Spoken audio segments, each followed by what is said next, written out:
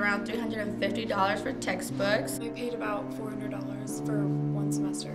$700. My first semester at Washburn, I paid $800 though. $800 in textbooks.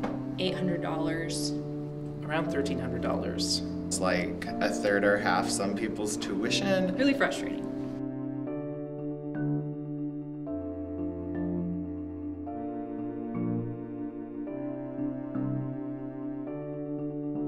If I'm not paying for books or access codes, which are ridiculous, then I would be paying for gas or rent. If you live away from home, those $300 can make a huge difference with your rent. The rent that I pay for. Tuition. Tuition payments. Eating and having a house to live in. Living expenses. Like food, lunch, breakfast. Groceries. Because you cannot focus if you are sitting in class with an empty stomach.